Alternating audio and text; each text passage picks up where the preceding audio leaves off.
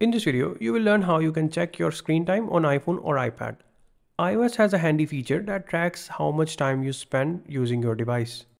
In addition to tracking your screen time, it also tracks the amount of time you spend in each app. This is a useful feature for anyone who is looking to cut down the time spent on their iPhone. To check your screen time stats, launch the Settings app and go to Screen Time option.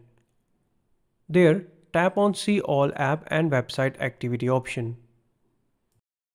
On the next page, you will see your screen time for today.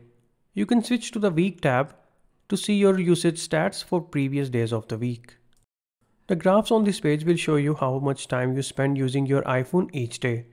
You can scroll down to find a list of apps along with information on how much time you spent on each of these apps. Scroll down even further to see your pickup stats. These stats tell you how many times you picked up your iPhone from its locked state and started using it.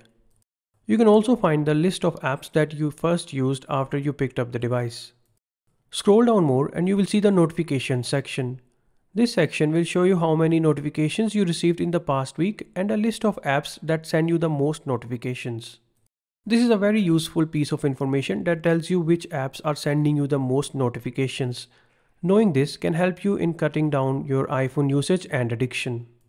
So this is how you can see your screen time on iPhone and check stats like pickups and number of notifications. If you found this tip helpful, then please hit the like button and subscribe to our channel for more content like this.